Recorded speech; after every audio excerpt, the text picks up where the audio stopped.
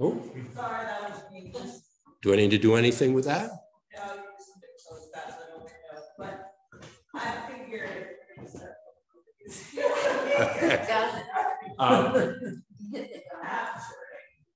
It got it? It got it.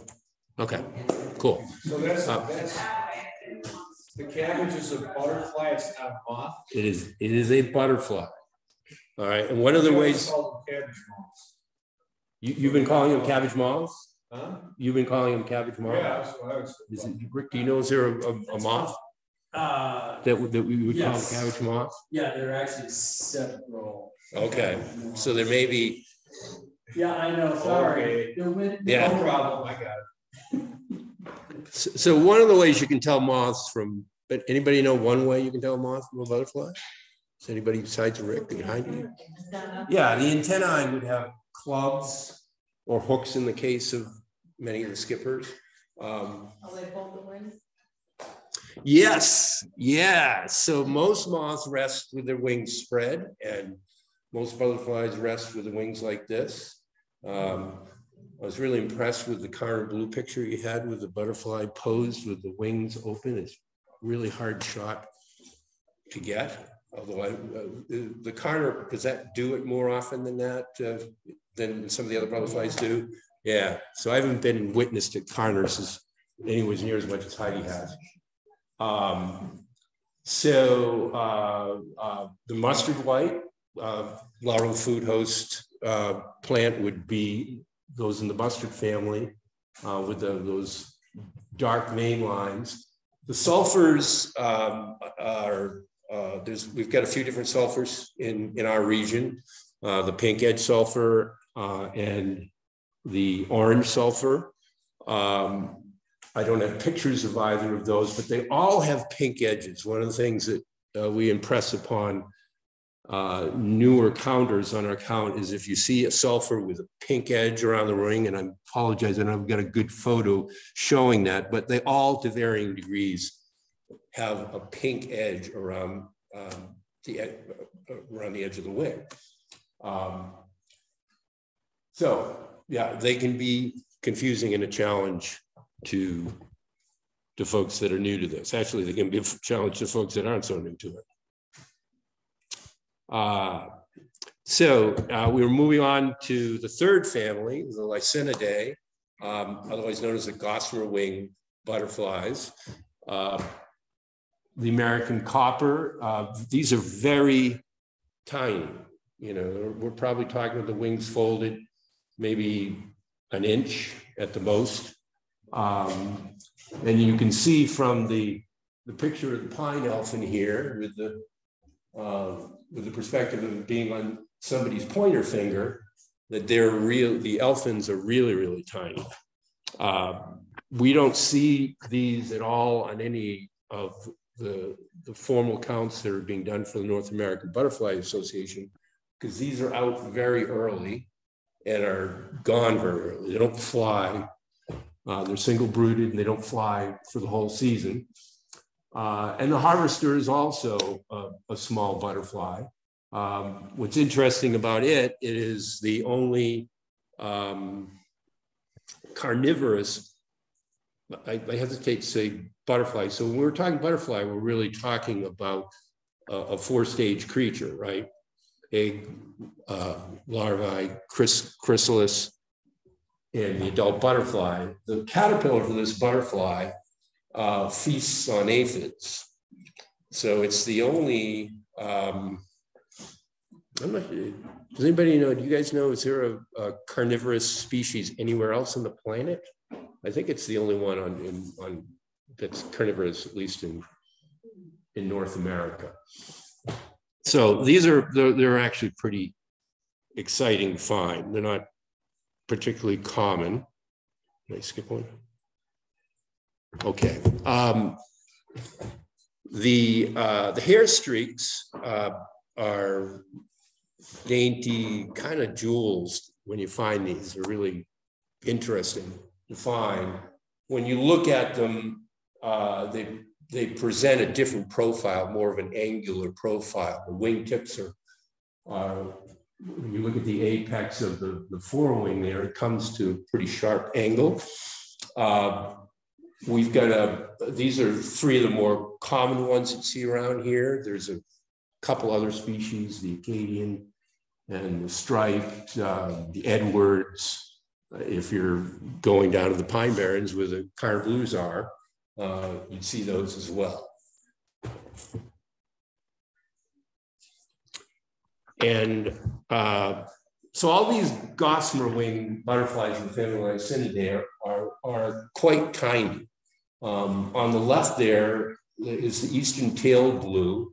And if you look kind of closely at the hind wing, in the back you see these little projections or tails. They are not always there though. They're pretty delicate and often fall off with time. And the center one there is a silvery blue, is pretty distinctive from the tail blue. It does not have a tail. And if you notice those markings on the hind wing, those sort of black circles with a white border are very distinctive. And what I'm calling the summer azure, if you look at in the Kaufman's guide, I think it's called the spring azure complex. But that's not the latest word on it. For those of you that are interested, I recommend an article you can find on the web called Taming the Blues by Brian Pfeiffer. Has anybody ever seen that one before? Yeah, it's pretty good description of the fact that this causes this what they call azure complex causes a lot of consternation amongst people that are into this, because it's not really set. The science isn't necessarily settled on how many species are involved.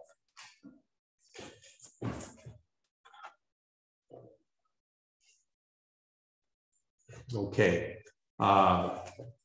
These are, the fritillaries are pretty ubiquitous. How many have never seen a butterfly that looks something like this? Probably most of you have.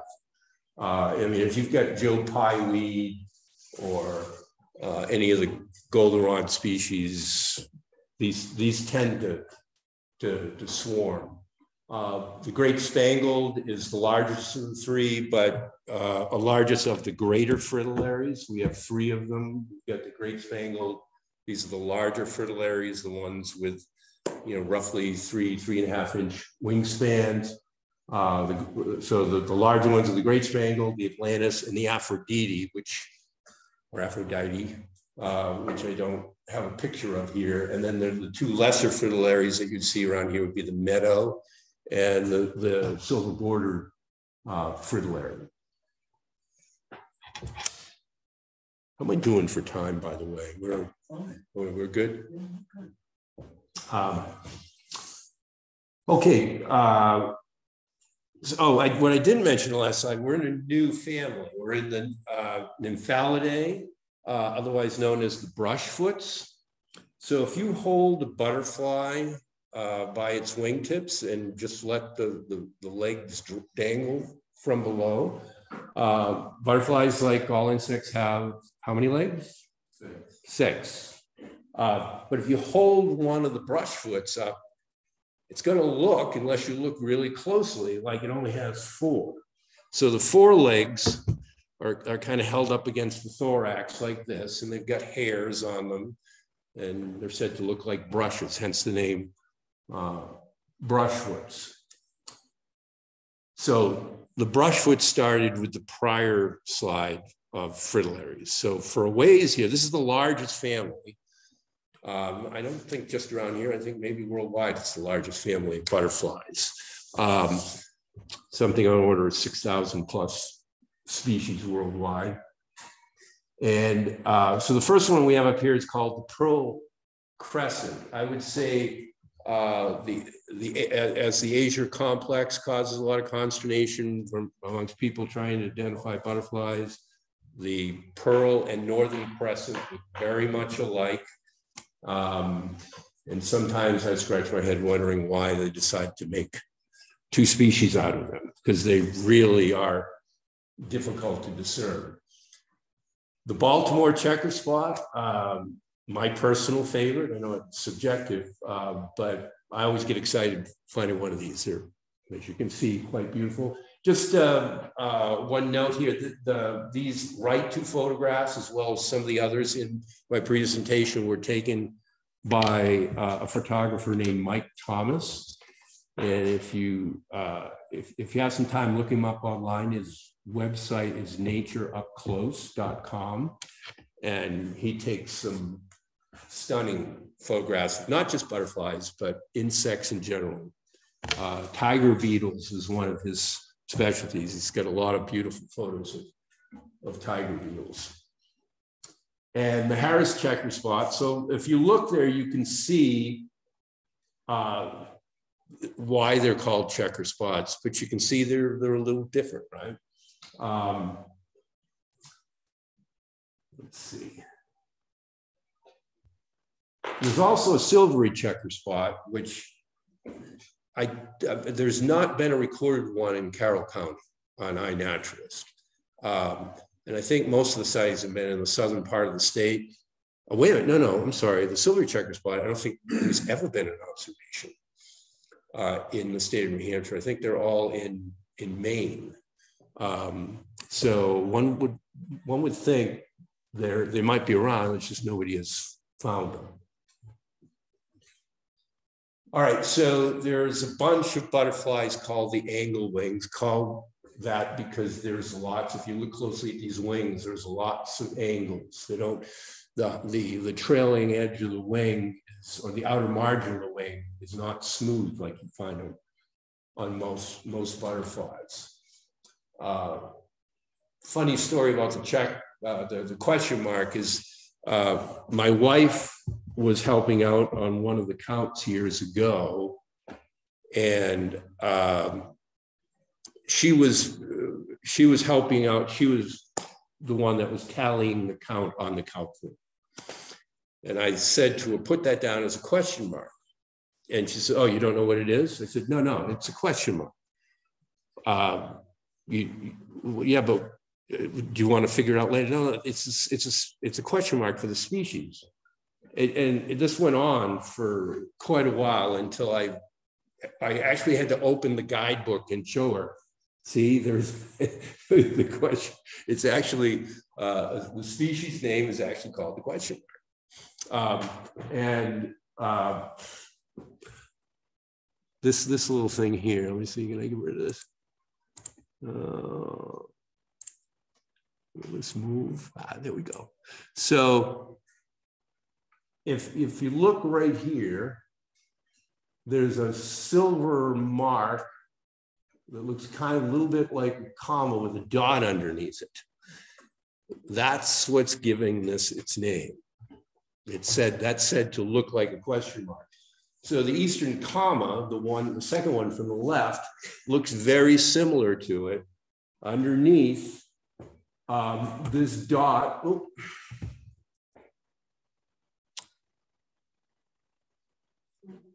this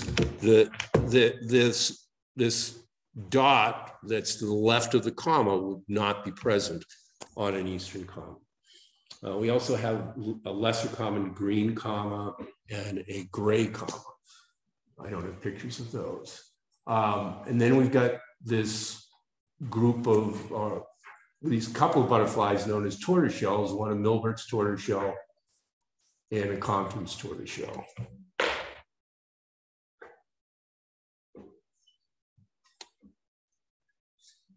So the mourning cloak, again, continuing with this large family in Nymphalidae. How many of you have seen mourning cloaks? Okay, everyone. Mourning cloaks are, at least for around here, are considered to be the Methuselah of butterflies. They overwinter as adults. You can believe that? They survive New Hampshire winters as adults. Some of them live 9, 10 months long. One of the world's oldest living butterflies. The red admiral Heidi, I actually think I took that picture at the Harris Center. Remember that day we caught one there? Yeah. This is an interesting butterfly. Its claim to fame is that it's perhaps the most pugnacious of butterflies. I've actually been attacked by a red admiral. Really, I was on top of Black Mountain over in Haverhill Benton area, Western National Forest. This was probably a male that was hilltopping. It was near the summit of the mountain, and it just kept darting at me. Now, it's hard to imagine a creature with less onboard defenses than a butterfly.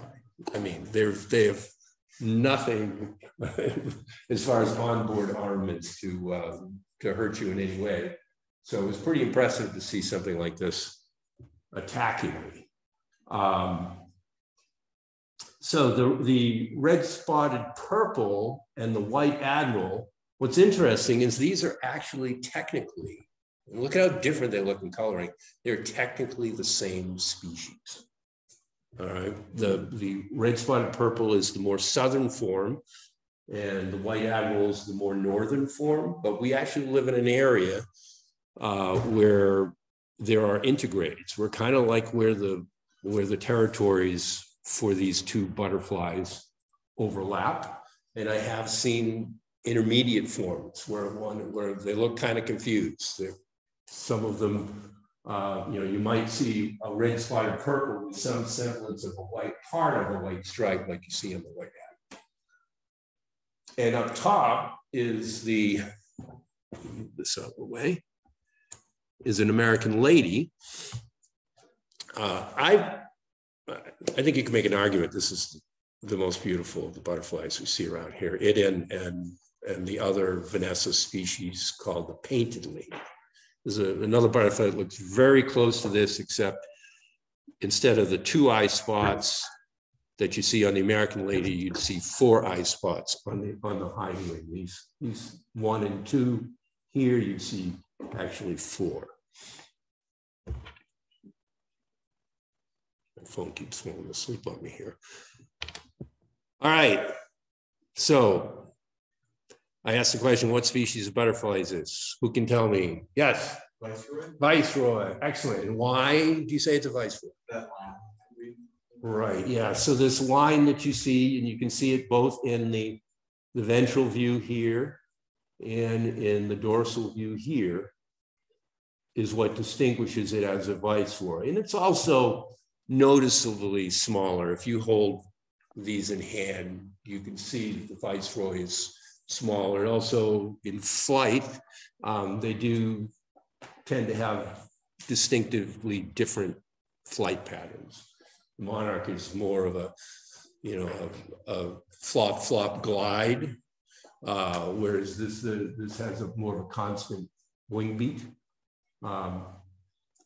But this is also very closely related to the red spotted purple and the white admiral. They're all of the same, the Limenitis genus.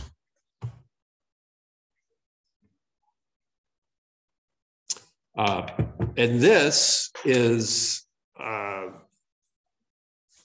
number of butterfly species. This happens to be, I'm told there's a way to tell whether this is a red spotted purple, white admiral, or a viceroy. It's a Limenitis or Limenitis caterpillar. And its strategy for survival is to look like a bird dropping. Some of the swallowtails employ the same strategy. The giant swallowtail in particular caterpillar is really cool because it looks like a bird dropping, and if you actually threaten it in some way, it'll stick out these antennae. They look like they're orange. They look like a snake tongue. As you can see here in this picture, they can be in the first stage, or what is called an instar. They can be very tiny, and eventually they get quite a bit larger. And this is, I'm sure, the last or 5th instar here.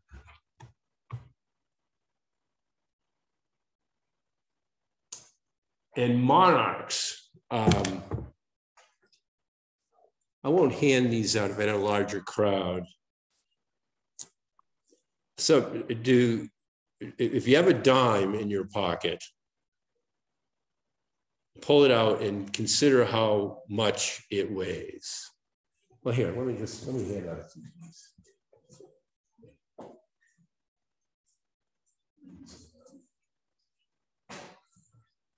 We get to keep them? Only if you guess right. You got one. Okay. Everybody got one? Oh.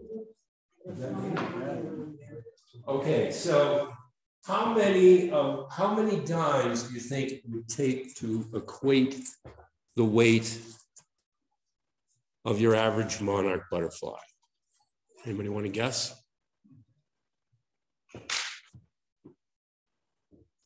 Somebody give me a guess. I would guess it to be less than one. Less than one? You'd guess that a monarch weighs less than one. All right. Well, good. That's you guys are smart. So a dime weighs 2.268 grams. We'll round it to 2.27. Your average monarch weighs about a half of it. So consider the fact that this creature that weighs roughly half an ounce flies all the way from New Hampshire and as far north as the Maritimes. So from New Hampshire to Mexico, to the Oyamel fir forests, to the high elevation forests of Mexico, is roughly 2,400 miles as the crow flies. So this tiny creature that weighs that much it's pretty remarkable that it's able to fly all the way to Mexico. And if you hold one of these in your hand and you've held other butterflies, you're immediately aware of how this creature is adapted to survive that journey. It's a rugged butterfly. It almost sounds like an oxymoron, but they really are strong. And you can really feel when you put your fingers over the vein lines, they're very rigid. So I just, if you participate in one of these counts, you may have the opportunity to hold one in your hand and experience that. So this is just showing the stages. This is a butterfly that I raised this past summer, and it's just pretty remarkable, kind of miraculous thing to experience. I mean, I get asked about whether it would be helpful to raise butterflies. Would you be helping out the monarchs? Perhaps some of you have read that they've done studies and monarchs reared in captivity like this are generally thought to not be as strong, and that you may be impacting negatively the gene pool by raising them this way. Personally, I think if you're going to raise just one or two, it's not a big deal. If we were to be doing this in mass, it probably would. If you've got children or grandchildren, I would say this would be a great thing to do with kids.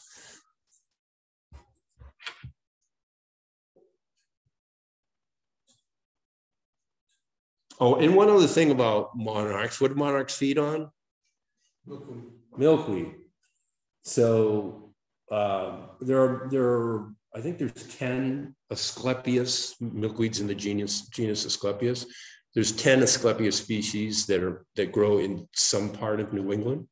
Common milkweed is the one we see out growing in the wild here most often. But if you're looking to plant some on your own, there's butterfly weed, there's swamp milkweed, there's world milkweed. So there's a bunch of different species, but you want to make sure that they're in the genus Asclepias, and they'll feed on them.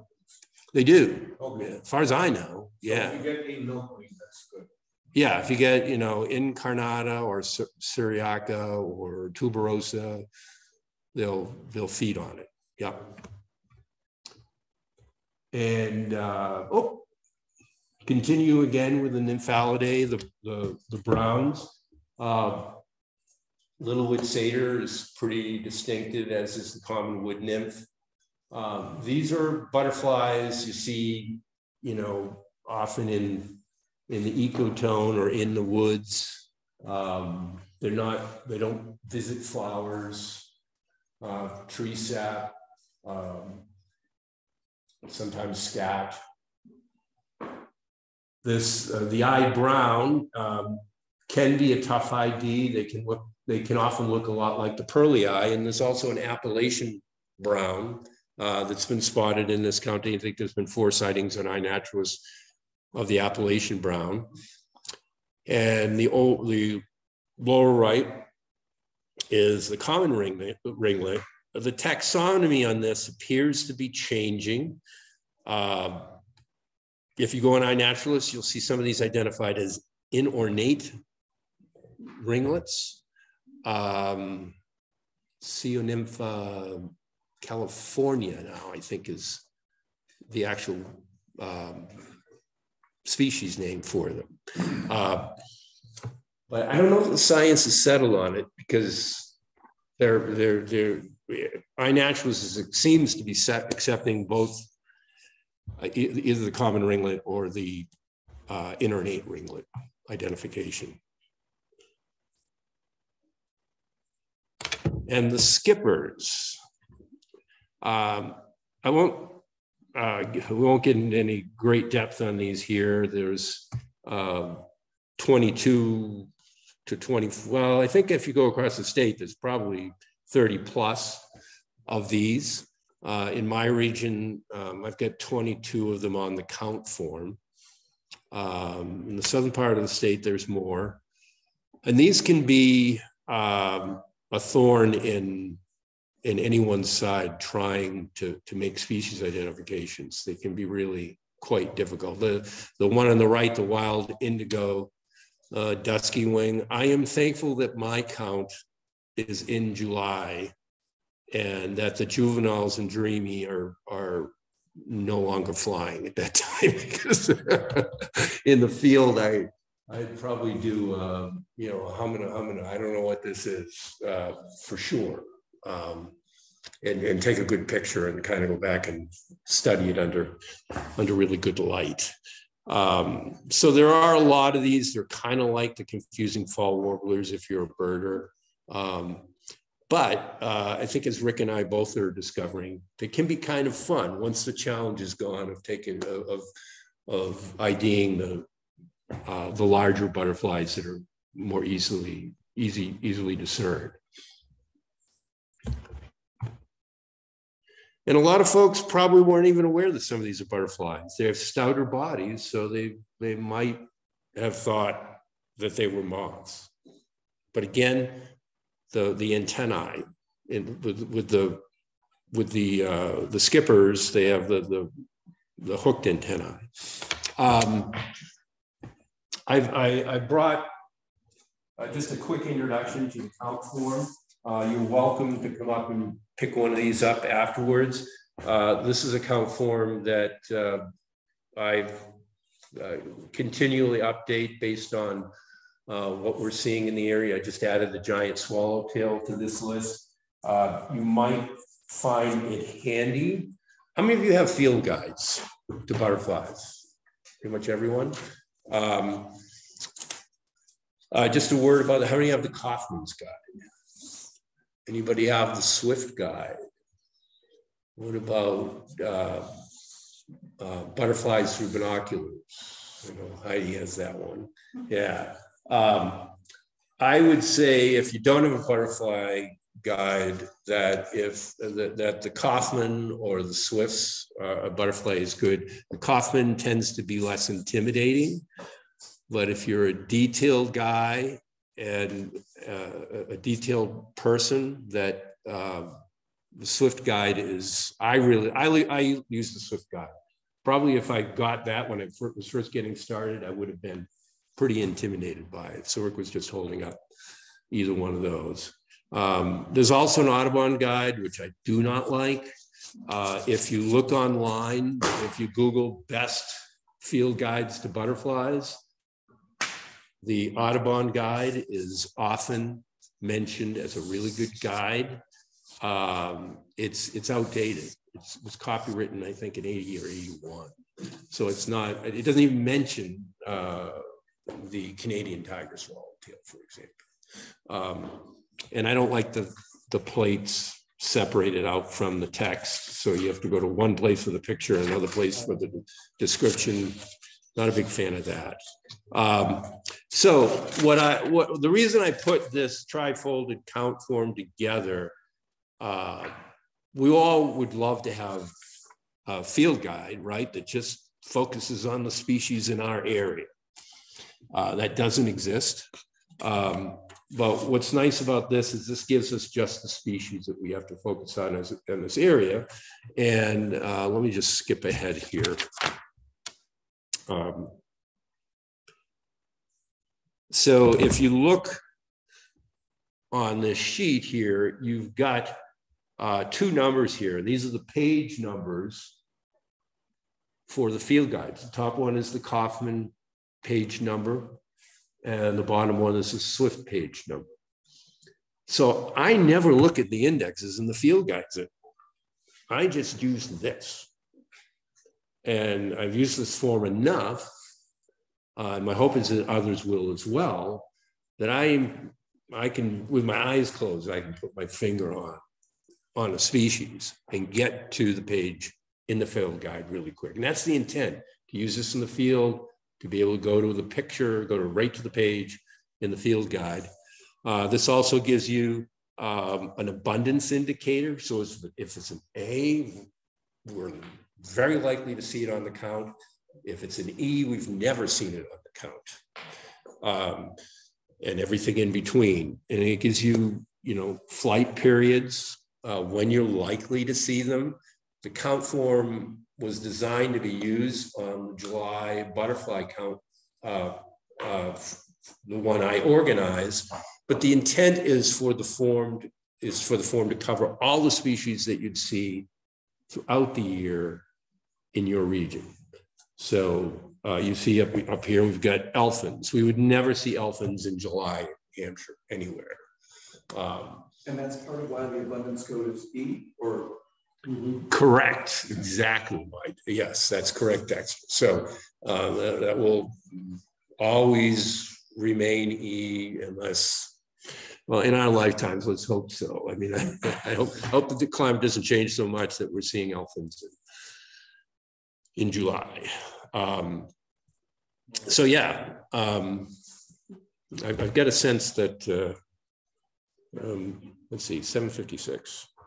Let's move on here. So on the front side of the form is all the larger species, all the species, the Papillonidae and the Pieridae and the Nymphalidae and Lycinidae. On the back is the skippers, and I've arranged the count forms so that the skippers are listed. This is somewhat subjective, but listed in order by complexity of color and pattern. So the top 5 there are the ones that are, the least intricately patterned, essentially plain. There's no spot bands.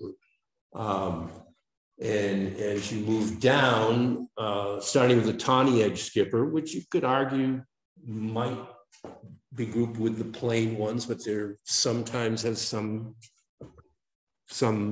pattern there. But as you move down, you get increasingly more and more complex pattern skippers. So it's an attempt to make it easier.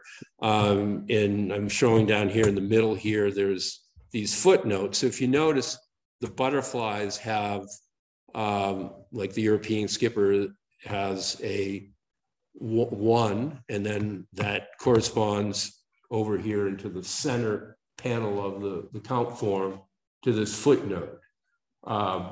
So it's just a tip on identifying the European skipper. So most of the species have a footnote associated with them. On the front of the form, where the larger non-skipper species are, actually I shouldn't say larger necessarily, because some of the gossamer wing butterflies are quite small. There's also numbers there And for those of you that are interested, the footnotes associated with those are printed on a separate sheet. And so that's pretty much all I have to say, other than going over quickly some of these things that you can do to help support butterflies. The first one is that we've already talked about. Most of you, it sounds like you all got a field guide. So just getting out there, getting interested, posting your observations. How many of you are active users of iNaturalist? Okay, good. Yeah, are you liking it? Yeah, it's so easy to use. It's pretty fantastic that you can see right down to the town you live in what's being observed in your area, and pull it up on a map and zoom in and see. And you don't always have to expose. For rare species, it's probably a good idea not to expose it precisely where you found it, but you can see what's in your area. Plant more native plant species. I brought a list with me for those of you that are interested. I'll happily give it to you, that I've put together of native plant species that you can plant in your yard to attract butterflies, both larval plant hosts and as food sources. And don't always be fooled by what a garden center is going to try to sell you. I don't know how, most of you probably know what butterfly bush is. Buddleia davidi. How do you pronounce that right? Do I get that? Buddleia. Buddleia. Yeah. Yeah. I've heard that there's actually, they've developed a sterile form of it. Has anybody encountered that in their travels? That one that is unable to produce viable seeds, but it can be invasive. Of course, skip the use of insecticides and pesticides for obvious reasons. Considered being part of Tin Mountain's butterfly count. Support organizations that promote butterfly and pollinator conservation, North American Butterfly Association, Journey North. There are Xerxes Society.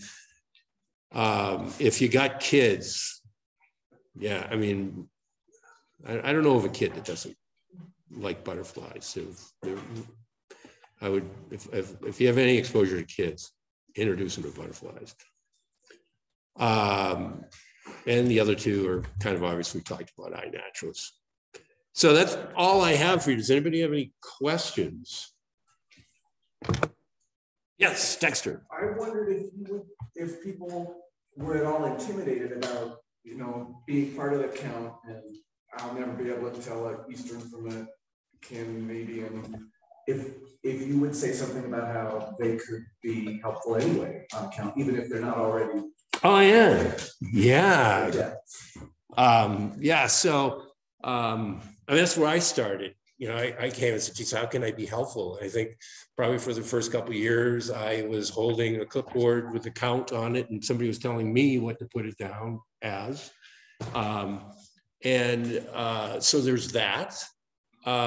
If I'm getting older, I still like to think I can chase down a fritillary, but I'm learning more and more that it's becoming harder and harder. So if you have the capacity to run down a butterfly with a net, that's a massively huge way you can be helpful. You may not necessarily. Right? What's that? And a lot of fun. And a lot of fun. Yeah, yeah. So when you go out and net them, you don't break them when you net them?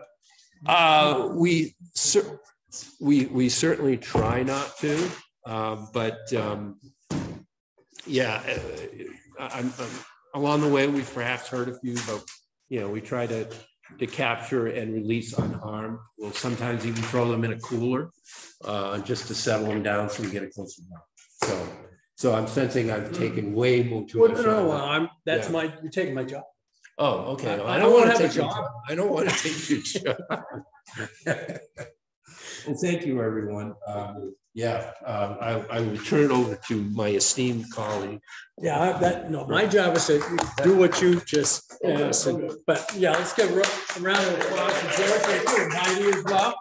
Awesome. All right. So yeah, last little bit is the questions about logistics, right? What do we do from here? Now that we've got you all queued up and excited, oh my God, I can't wait. You know, and we're sitting here with snow and shoveling. We will be doing trainings before we actually get out of the field, right? And that's what Heidi was alluding to before. We actually have a schedule that includes a number of online trainings that you can attend that are taking place, not just here, but down at the Harris Center or over at Sunapee or at George's, you know, living room. I mean, we have all kinds of things that we can get even more excited and learn a little bit more before we get out in the field and stumble our way with a net. There are, starting with the Zoom online trainings that Heidi has coordinated, we've got 4 dates, and this will all be posted on the Tin Mountain website. It will be posted on the Fish and Game website, probably on the Nature Groupie website. And my God, you know, if you just Google, how can I learn about butterflies in New Hampshire? You will find this, I guarantee. But February 22nd, Mark Ellingwood is going to run through the first of 4 modules. And this is just one example. This is module 2, which has all kinds of butterflies labeled and described in here. And he'll run through module 1 on February 22nd. On March 8th, George, our esteemed local naturalist from Wentworth, will go through module 2. And then on March 22nd, that was March 8th, and then March 22nd, Heidi's going to do module 3. And then finally on April 5th, yours truly will be doing module 4. And by then, if you've paid attention, all I'm going to do is turn on the slide and ask you what the butterflies are that I'm showing. And you can put it on the chat. You'll have it down by then. Actually, there's some tough ones on module 4. So that's the first 4 set.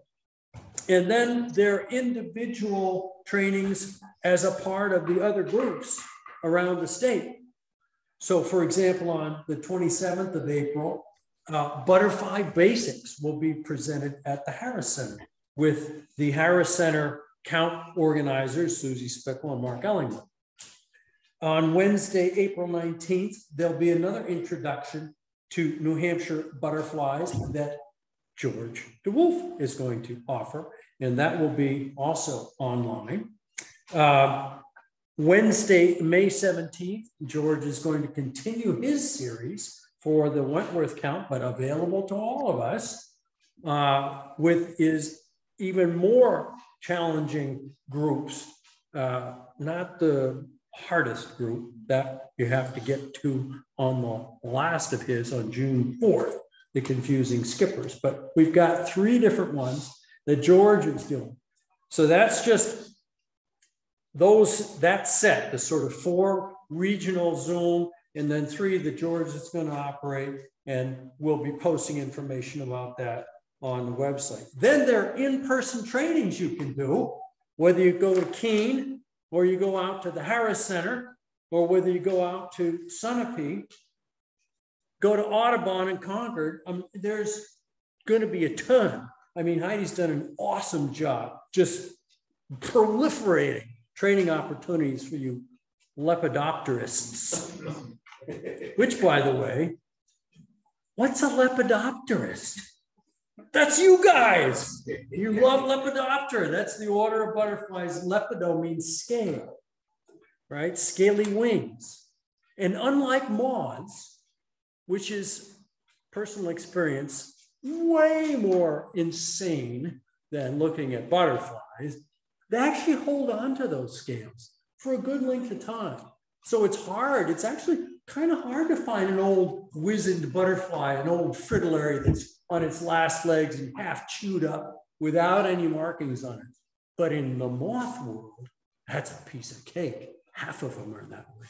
Anyway, butterflies are so much easier. 100 species, piece of cake. So we're going to have fun.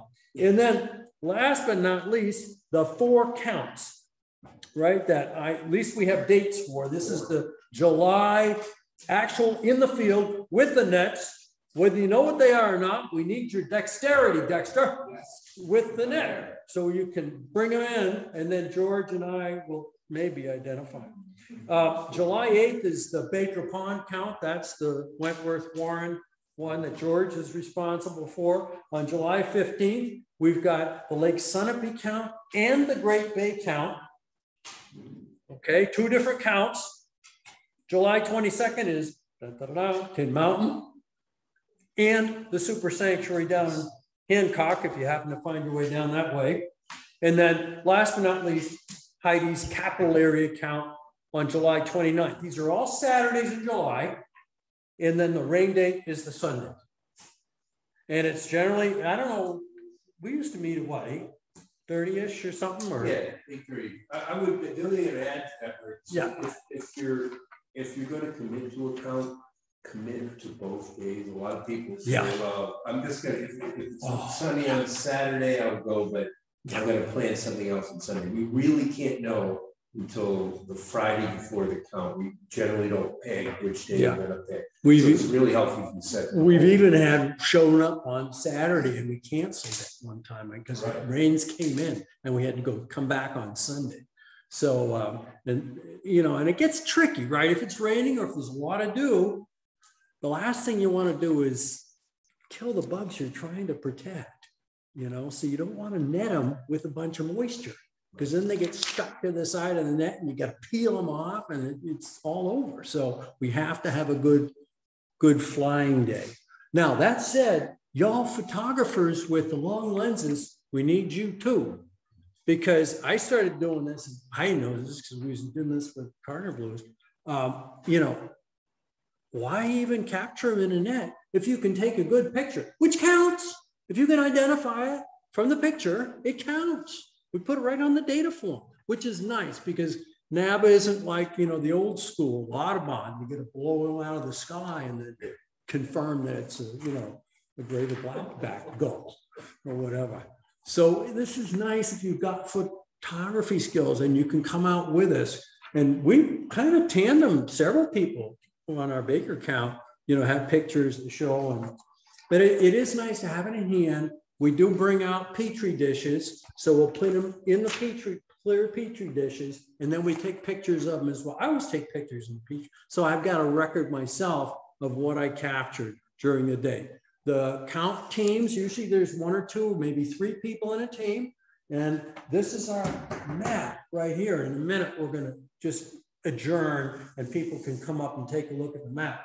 And for us here at Tin Mountain, what I'm looking to try and get is at least 5 different count teams of 3 people. That'd be a target. And we've had, my gosh, at Baker, we've had what, anyways, 20 people sometimes? Oh, actually, if you include the campers. Oh yeah, that's 30 right, or more. 30 or more.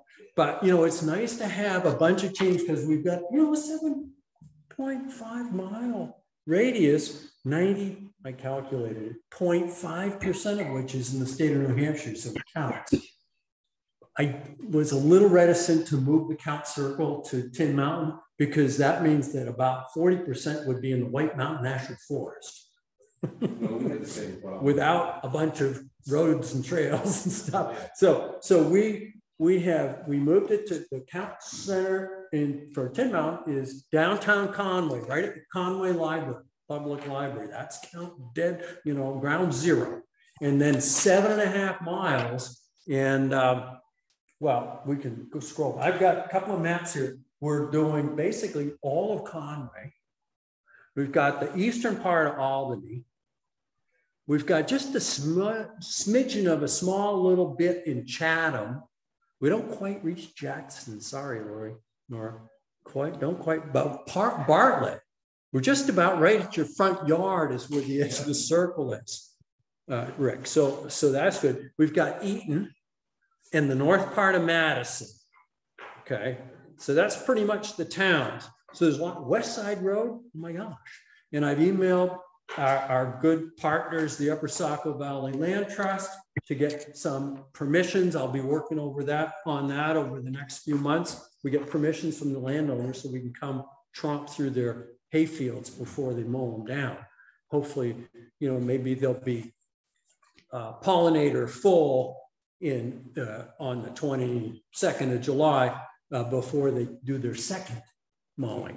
That was one reason I was thinking, because up here, the first mowing will be done the 3rd week of June, sometimes the last week of June, which means another 3 weeks, almost 4, we should have some good flowering material to attract these pollinators before they come in and cut the hay the second time.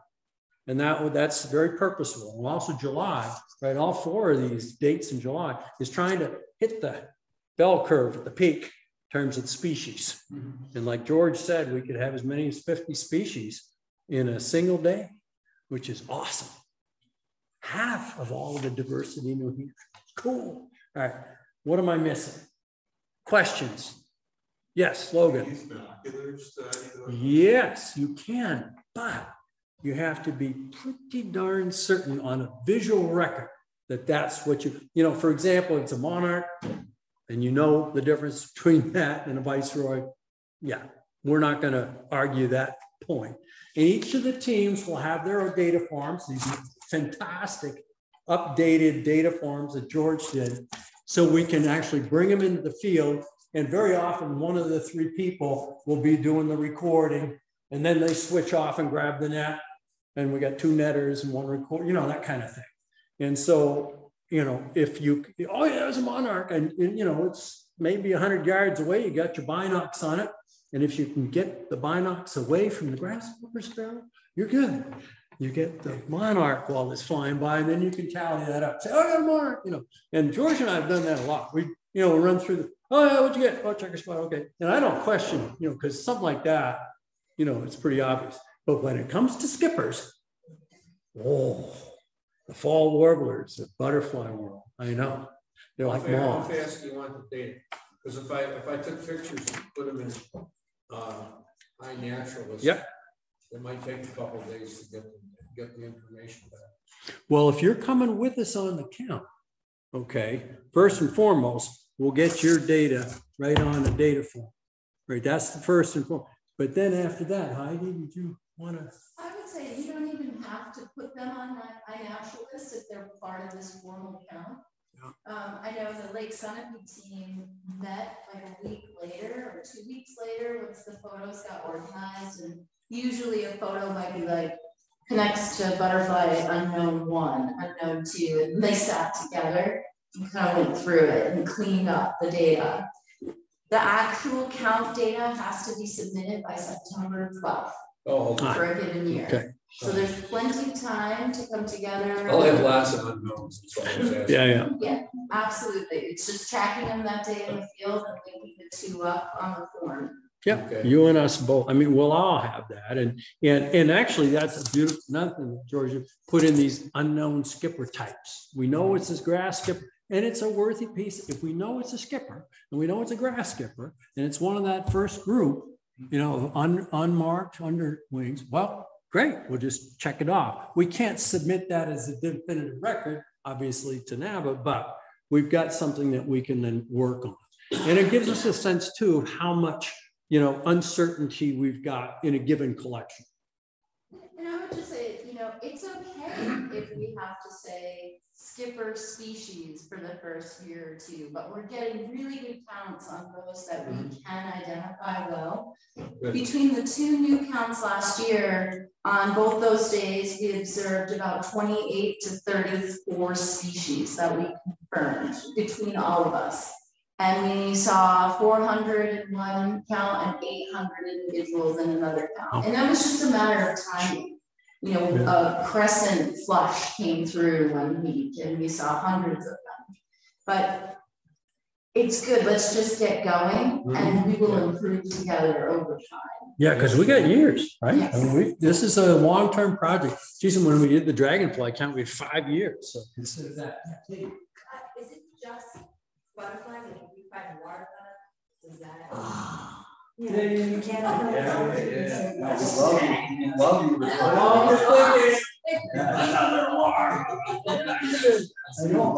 Absolutely. That counts. Yeah, absolutely. Yeah. And So In first fact, food that stamp on the is count form, I've been telling people, I don't formalize this. Yeah. On the count form, I'm telling people just put in a C for Caterpillar. Okay. Yeah. And rather than a tick mark on the count form. But yeah, we would absolutely not NAVA and their count form that we tabulate, compile the results online. They want to.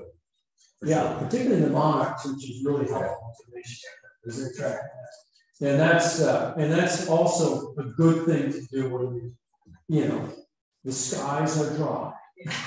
And I You know start beating the bushes for caterpillars, but nothing flying. It's either raining or too windy or the sun windy. Yeah. I'd also add, is it Rick?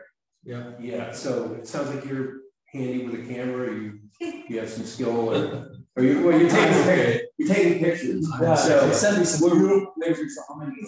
well, we're really, and I think, and probably as part of the statewide effort, it's just anybody that's handy with a camera, very valuable resource. And honestly, when I first got involved with the count, we always discourage people from bringing cameras because, we really want you to be focusing on getting and capturing, but with camera technology, it's just as valuable, if not more valuable, to get a photo. Yeah. So I think we want to encourage more and more people to take the pictures.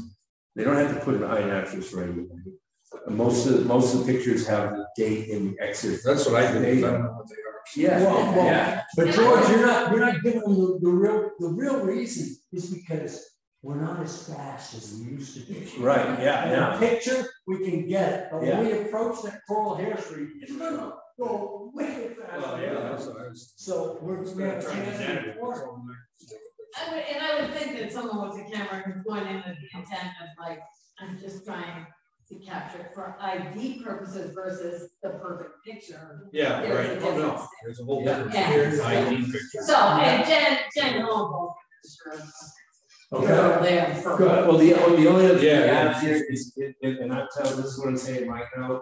If it is a D or an E, we want the abundance indicator. Oh yeah, we want a picture. Oh yeah. Yeah, we're not going to trust that if you see variegated fritillary, we're not going to trust it with you. And I have a juvenile study. He's not going to trust me. I mean, everybody. See, now I want a picture. I got a picture of it. I looked it out of my record. So we'll get some cool.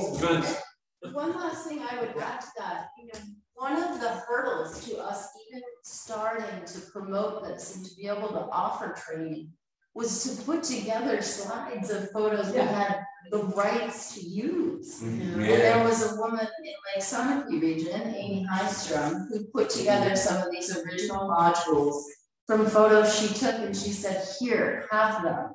And so if there are a few, we have a list between all of us, there's a few rare ones we haven't gotten yet, and anyone who's willing to help us add to our training material, that's really helpful as well. This is a huge hurdle.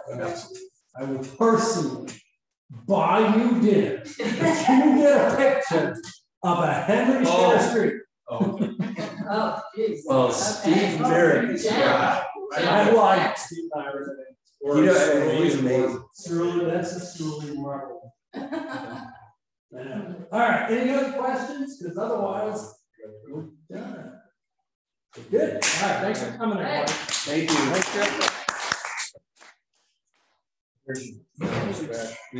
Oh, thank you. It would break me, but it's always good.